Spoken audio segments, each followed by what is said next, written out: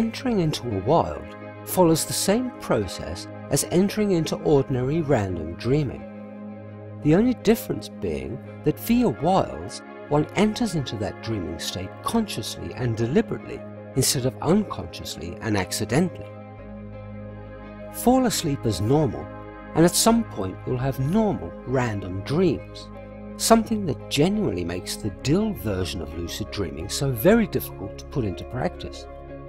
Enter into the dream state consciously, however, as is the case with wilds, and that dreaming state is experienced in a completely different way, as lucid dreams with full waking awareness right from the start, and with the added bonus of experiencing no interruption to one's stream of waking awareness.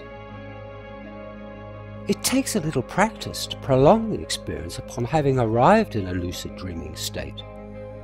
A slight mistake here, or an emotional wobble there, and you're automatically and involuntarily booted out of the wild back to the looking at Hypnagogia stage again. This abrupt change of perspective is often accompanied by a fairly startling zinging sensation, which is, of course, immediately followed by upon realizing that you've again dropped the ball. This is something that, somewhat frustratingly, happens time and again until you eventually learn to strike a very particular and peculiar mental and emotional balance, which we'll look into and discuss right now. So okay, you've learned and practiced the simple enough relaxation exercises. More importantly, you've learned not to move around at all while doing them until you began to consciously enter into the first stages of sleep. You've then consciously and deliberately paused there for a while and played around with Hypnagogia until the first in a series of particularly sharp images begins to appear. Fairly soon, increasingly vivid images start to appear. Well done, because now you're ready to go on to the third stage. By now, you should be seeing hypnagogic image after image in fairly rapid succession. Wait until a particularly clear one shows up and attempt to examine its details. Just keep doing this even if the image fades or changes into another one. That's okay, just let it happen.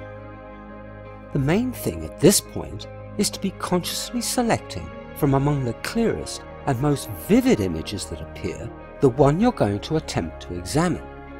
This is the practice because somewhere along the line of attempting to do this, something rather amazing and miraculous happens. At one moment, you'll be gazing at some image and probably marveling at just how clear and vivid it really is this time, when, without any warning whatsoever, there's that zing feeling again, only this time it all goes the other way and you're literally pulled right into a fully fledged lucid dreaming scenario.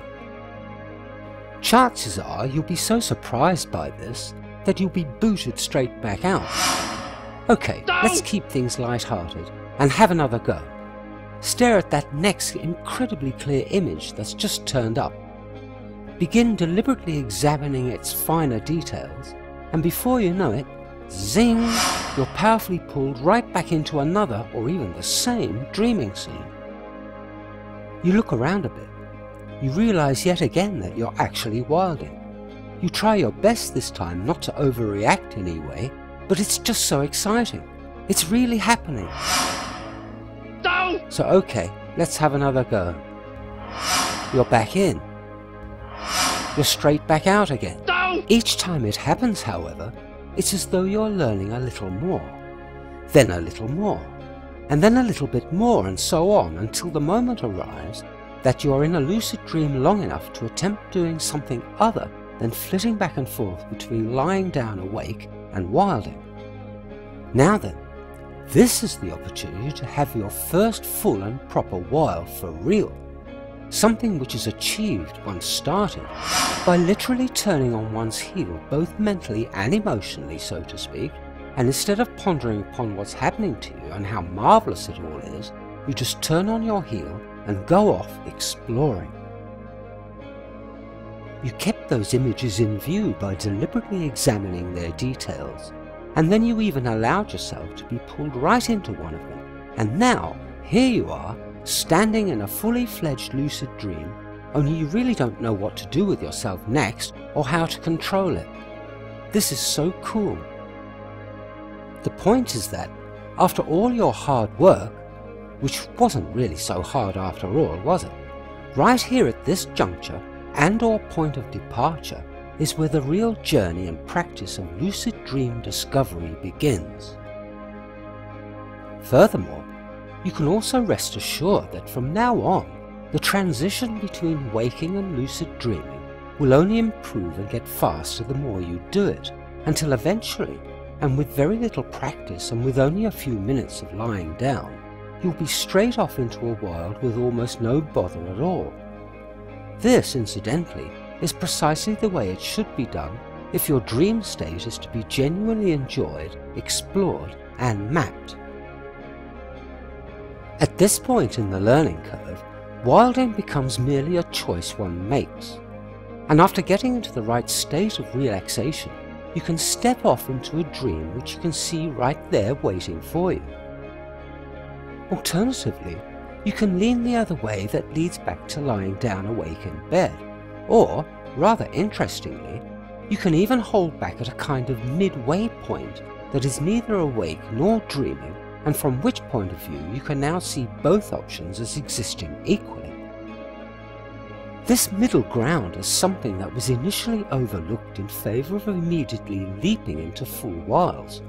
Anyway, be that as it may, reaching this midway point and acknowledging its existence is an important development that needs to be investigated further, and we'll definitely come back to this subject in a later tutorial. The main thing for now is that you've now begun at last to be able to get into a wild almost but not quite yet on demand. Rest assured, however, the more you accomplish wilding, the more it happens, almost as if with practice an inner barrier within ourselves suddenly falls under the impact of actually having these experiences. In wilds, the world appears as it always has and does.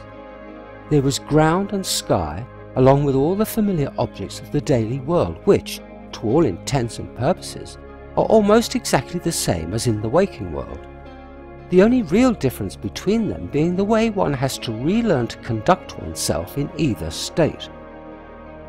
One's emotional and mental reaction to things has to be slightly modified in those dream worlds, almost as if they demand a kind of emotional and mental detachment from them. The fact of the matter is that we already know all there is to know about this whole process of falling asleep and waking up again. Having done so all our lives, it's become completely second nature to us. Moreover, we unquestionably accept the symptoms and effects going in both directions as being normal, particularly those of falling asleep and having ordinary, chaotic, commonplace dreams. Enter into dreaming consciously from the point of view of already being awake, however, and it all becomes a completely different ballgame. Oh yes, it certainly does. Being awake changes everything. Effectively, upon entering into a world, one is deliberately quelling the rational mind in favour of observing and examining the details of whatever one is confronted with, instead of focusing on what one might normally think or feel about it. Thus one learns to accept things rather than judging them and being forced to react accordingly, depending on what one has already learned to do. It's really as simple as that. What is not simple, however, is to adapt these otherwise already ingrained reactions and responses to ordinary situations and things, which is why, in the initial stages at least, and paradoxically so, we regularly get booted out, not in spite of, but rather because of them.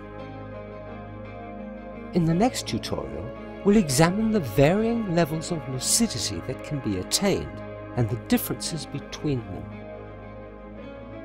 Thank you for watching. I hope you found this instruction intriguing and inspiring and would like to learn more. In which case, please subscribe to this channel and or check back soon for the next video update in this series. Anyway, bye for now, but see you soon in part 5, Levels of Lucidity. See ya!